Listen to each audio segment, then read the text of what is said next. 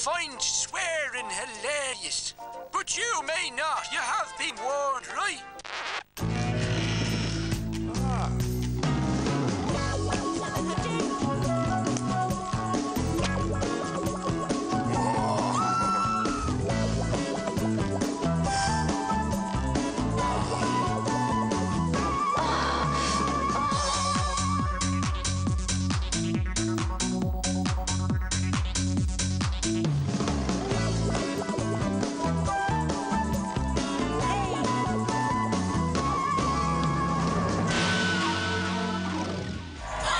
Ladies and gentlemen, you're watching The Lounge. Your host this evening, everybody's foul friend, Dustin!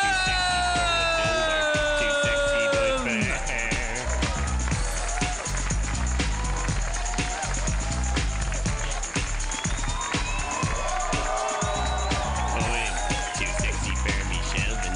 Too sexy for me, Sheldon. And the way I lay foundations, I'm a builder. How's it going? So, comedy is it, yeah? Just want to hear the joke, do yous? Yeah. Leitrim. Yeah, yeah. Here's another bleeding joke for you, eh? Pat Kenny. Yeah, yeah. Hey, mister, you're not allowed to bring your dog in here. Oh, sorry, missus. Yeah, yeah. Right, just like the suit, yeah? Yeah, it's bleeding great, isn't it? Pity about the impression. Yeah, yeah.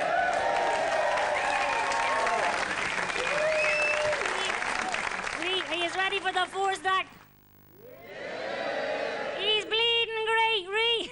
Give it up and go mad for Ben Norris!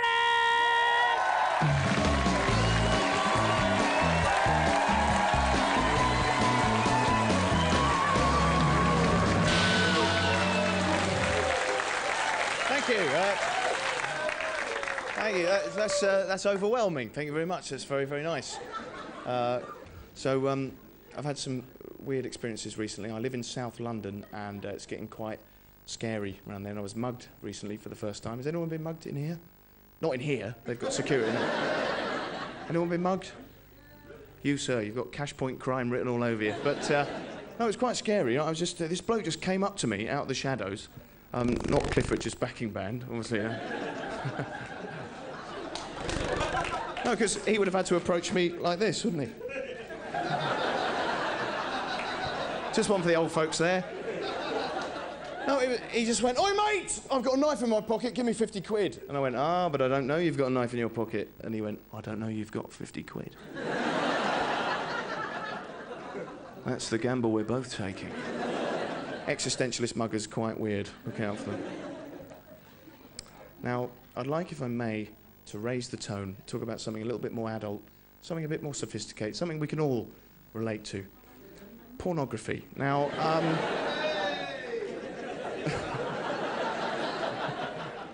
there's a man who knows exactly what I'm talking about there. Because you see, I believe that most people lie about their use of pornography. Would you agree with that? There's my fucking point. Right, look. Let's do a test. Right, hands up if you're willing to admit that at some point in your lives you've watched a hardcore porn film. I have to say, that is statistically unlikely. Let's try the same question again, only this time with some element of honesty.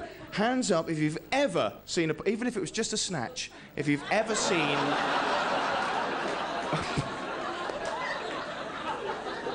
It's cheeky. But I'm just about getting away with it. Come on, look, just one more time. If you've ever seen one, even if you just, you know... And so the Mexican wave of acceptance begins. Did you see that? Everyone went... Oh, yeah, I'm not a puff. I don't want you people to think that I'm some sort of porn expert. I'm not... And think what you like. No, I'm not that interested in porn, you know, per se. But I do believe if you're going to talk about anything on stage, you really should do the research. So... Recently, I had to sit through about 18 hours of top-class imported porn, and fucking hell, it's good now, isn't it, mate? Hey, you've got to take your hat off to it. And your trousers and your pants, obviously. No, because they've got the scenery, the plots, the makeup, sometimes swimming pools behind the main actors, proper actors and actresses doing the shagging, right? Obviously, they're hoping for better work. They're hoping some Hollywood agent's going to spot them and go, hey, check his action. He could be the new Brad Pitt. So if you watch these people carefully, they're kind of auditioning for future work. I was watching one, and I'm not being gratuitous here, right? I'm just going to show you what I saw. Now, she appeared to be... all I can say is he was here and she was there. I think they call it taking her from behind. All blank faces down the front here, but anyway. I'm not trying to be rude, I'm just... Anyway, he was doing this, and suddenly he just stopped and he went, to sleep, perchance to dream.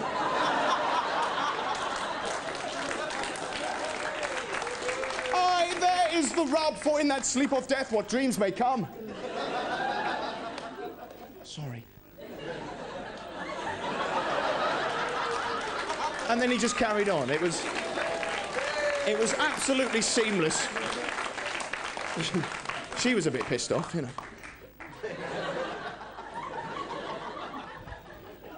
But she got her own back minutes later, because it was her turn. And some of you are ahead of me here, aren't you? She was doing this. Now, obviously it wasn't a microphone. She was going, oh, you love Snake. Oh, I want you. And then she suddenly stopped and went, oh, is this a dagger I see before me? Its handle towards my hand. Come, let me clutch thee. I have thee not, and yet I see thee still.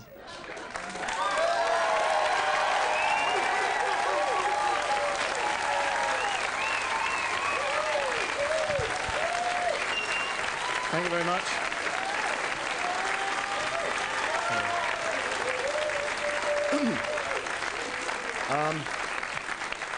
I've got to tell you, my mum would fucking kill me if she knew I was doing this. You see, it's her material, so... Oh, Dublin, you've been extra lovely. Thank you very much. I've been Ben Norris. Good night. Cheers.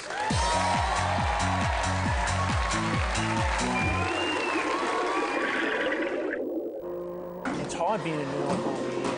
Can't understand your weather. Like, what's going on there?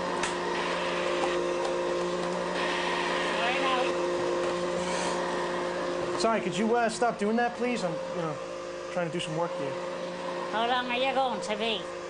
Just a few minutes. I just want to go over my notes. I'm going to be on. I'll wait.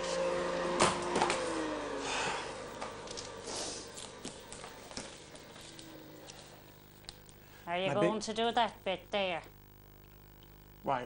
You don't think it's funny? Well, we had another feckin' idiot in here last night. He did that gag. Didn't really work. Really? Where are you from? From New York. New York, New York, New York. They don't like the Yankees here. Did you not see the field? No.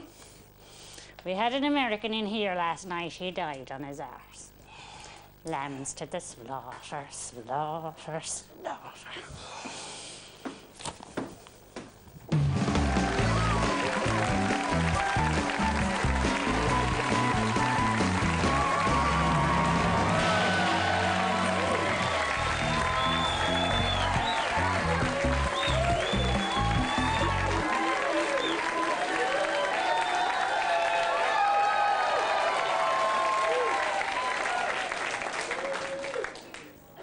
Hello.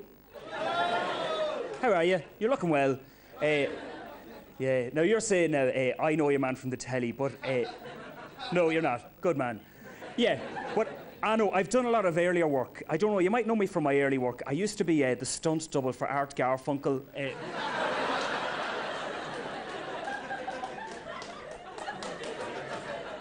And I did some stunt work for Colin Meaney, Deep Space Nine.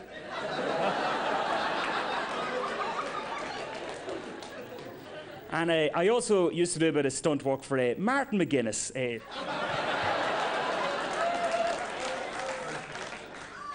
But as you can tell, I'm a rabid Catholic. You know, if I bite you, you'll turn Catholic. Seriously now. But I'm mad for it. And jeez, I love the Pope. Isn't he great? Oh, the Pope is yes, good men, good chaps yourselves, yeah.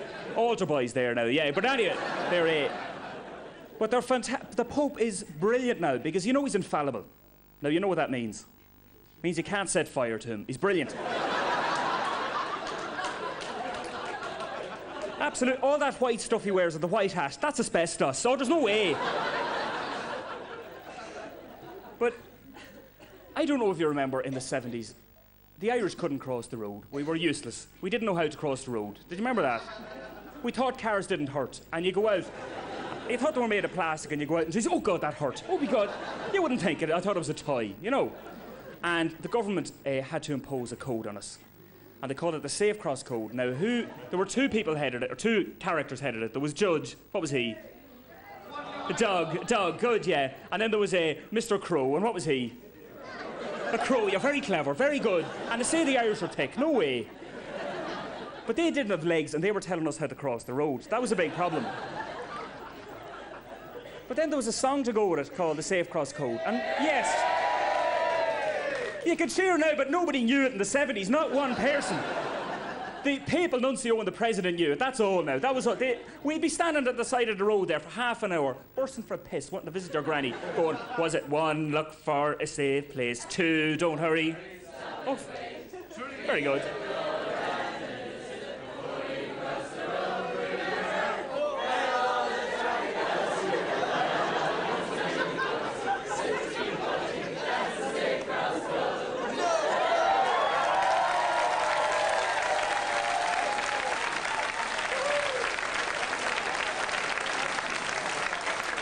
I was 7, huh? I was stuck there going, what is it? 1, look for a safe place. 2, don't hurry. Stop and wait. 3, look all around and listen. Before you cross, remember 4, thou shalt not commit adultery. Thou shalt not cover the neighbours. Oh, God, what am I doing? And I was stuck there for hours now, and very few people knew. You learnt it off now, especially for tonight. Now, you hoors, you. Come on. No one knew it now, right? We were back in the Middle Ages. We had no economy in Ireland for years because of the Safe Cross Code. We couldn't go to work. We couldn't go to our grannies. There was no industry or commerce. We could have had a Celtic Tiger economy years ago without it, right? Now, I don't know if there's anyone in from Britain, no? Well, in Britain, right, what did they have? The Green Cross Code, right? The Green Cross Code, it was fronted by Darth Vader, who used to scare the kids across the road, right? And then there was Jimmy Savile used to front it, and he used to scare the kids across the road, that's right. Is that a cigar in your pocket, Jimmy? No. Right, yeah, no. But how did the Green Cross Code go? Stop, look and listen. Stop, look and bloody listen. 3 words they were across that road, you know, in Britain. Very clever. That's how they built their empire. That's that thinking. Genius, wasn't it? It was that simple. 3 words. We were rhyming off the fucking catechism. That's what we were doing. I reckon. Yeah, now. But the worst thing about it was the British used to visit Ireland in the 1970s saying, oh, the Irish are a lazy bunch of no-goods, right? They just stand at the side of the road all day waving, right? We were looking for fucking help. We were stuck. You should have stopped. Stop looking, listen. God, thanks very much, Tears. That's great. Thanks a million now. Great, yeah. Anyway, listen, I think I have to end it there. I blasphemed too much. So that's all for me. Thanks very much. Good night now. Thanks. Good evening. If you've just joined us, Dustin The Turkey is stealing the show this evening at the lounge. Foul play is not suspected. Next up, babyface New Yorker Des Bishop, whose catchphrase is Yoda Man. Well, as the newsreader said to the bishop, Yoda Man, add a lady. Brrr. A very good night to you.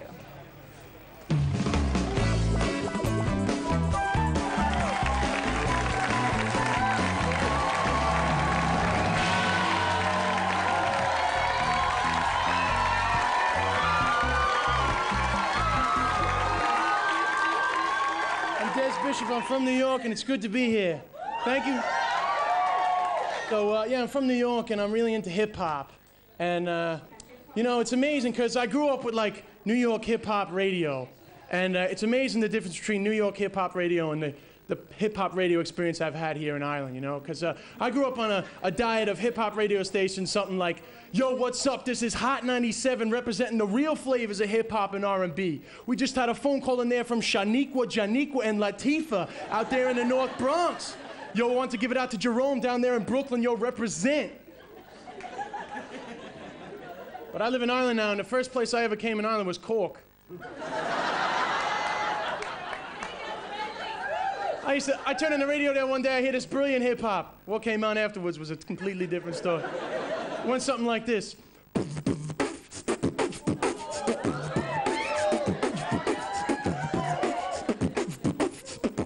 Hello! That's right.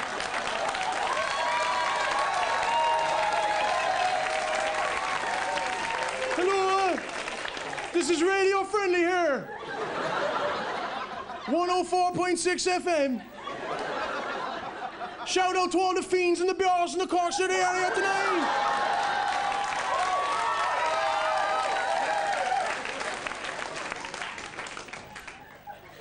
Give us a call on 087 451 458. And don't tell the girls nothing, boy. Fuck the law, boy.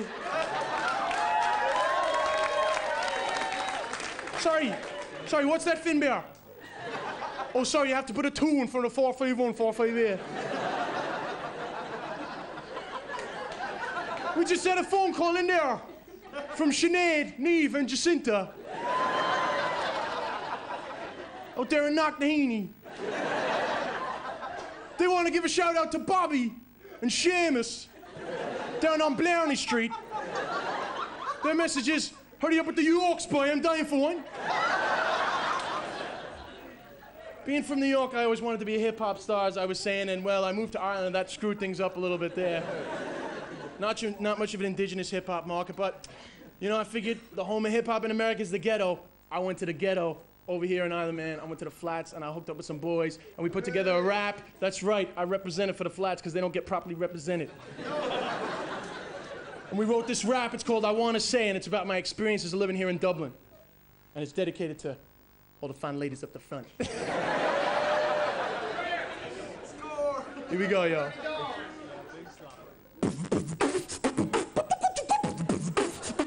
Get down!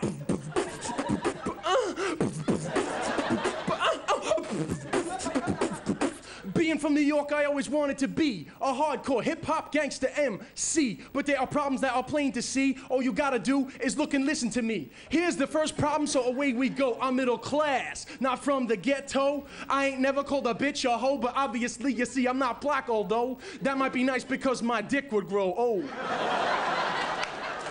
Here's another problem that I have to date. You see, I no longer live in New York State. I moved countries and I thought it was great, but it's hard to be a rapper living in Dublin 8. My accent's gone funny. I don't know what to say when I see my friends coming down my way. I want to say, yo, what's up, money? What's going down? But I say, Arlie. What's the sturdy? Is that tore out? And then people laugh at me, because they think it's a yawn that an American sounds like he's from Dolphins Bomb, but I can't handle people laughing. I got to exclaim the rage, but the words that come out are all deranged. I want to say, yo, bitch ass, I'll mess you up, aight? But I say, are you looking for the straightener, you fucking gobshite?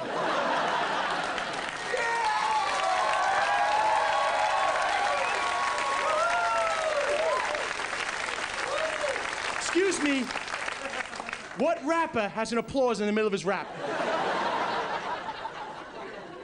You think I can memorize it with a clap in the middle?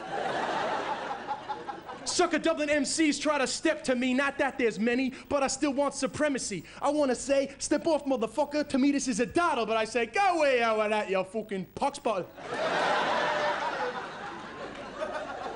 With the women, sometimes I do sound like a fool. I want to be New York rap star, crazy, sexy, cool.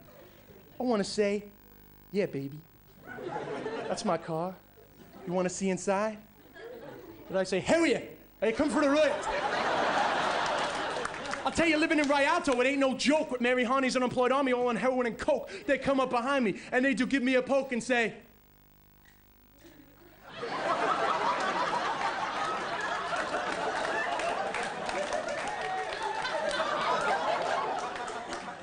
And he was laughing. So I'm the new self-crowned king of the Dublin gangster rap scene, the hardcore motherfucker, MC Jack Heen. Peace, thanks very much.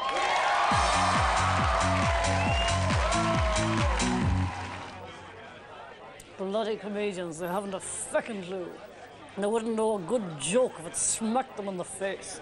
Do you want to hear a good joke? Do you? I have a good joke for you. Here you go, look. Mary McAleese.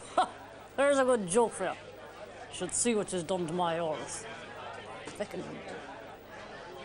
Hey you, bewitched. Do you want a bit of advice, do you? You're the new young Manana Heron. I'll give you a bit of advice about the fear in a heron. Feel the fear and do it anyway. Do you get my drift, do you? No, you haven't a fucking clue. Here, lady boy, what'll you give me for that, huh? Will you give me another slammer for that? Will you? Go on, I dare you, you fucking idiot.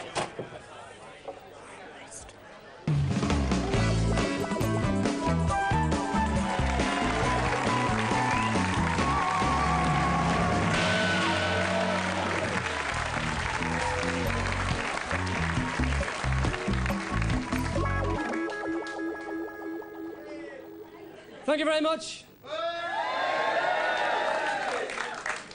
Good evening, Athlone. There's always one. There's always one. Now, I just want to say that because people in Athlone are going to go, have we got a comedy club in the town? Fuck me.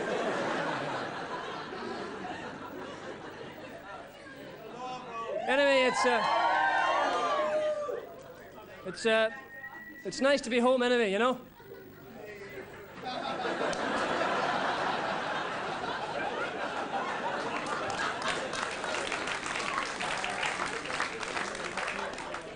Anyway, it's good to be here, and I was thinking about Humpty Dumpty, and I've just worked out what happened. Humpty Dumpty sat on the wall. Humpty Dumpty had a great fall. All the king's horses and all the king's men couldn't put Humpty together again. And I thought, well, they shouldn't have given the horses first go.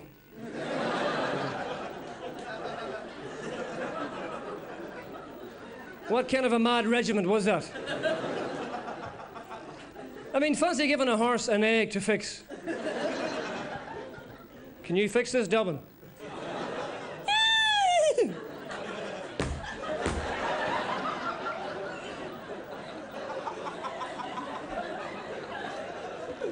You're a fucking liar, Dublin. What are we going to tell the children? Oh, those, you know those cameras that you can buy that don't give you red eyes?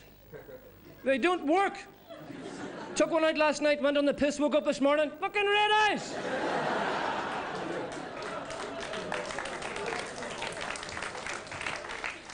Had it in my pocket all night. I stopped drinking actually there for a while, for 10 years. No, I don't drink anymore actually, but the thing is, I lost my license. When I was drinking, I lost my license. Anybody here drunk driving? You lying bastards. Honestly, no, I mean, I hold my hands up to it, you know? Actually, that's what I was doing when I was driving.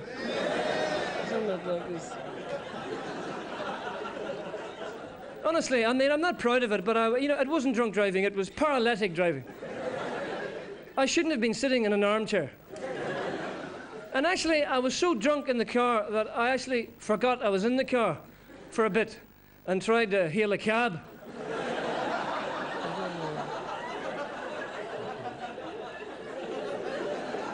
Taxi! Taxi! Taxi! You never get a fucking taxi when you want to. Ah! And the taxi man stopped and I went, oh no, I've got a car, fine.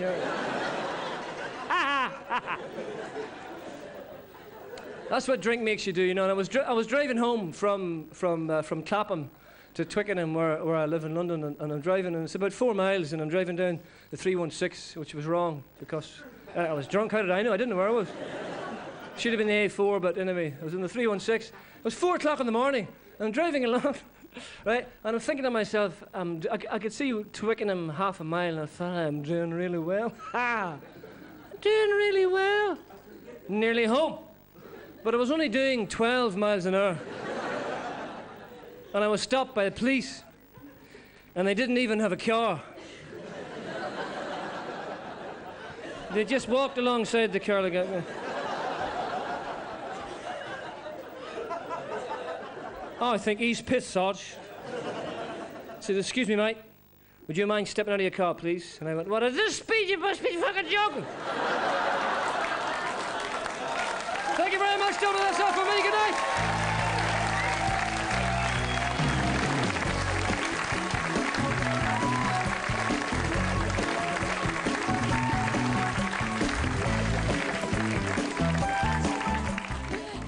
You've been a brilliant audience. That's all from the lounge for this week.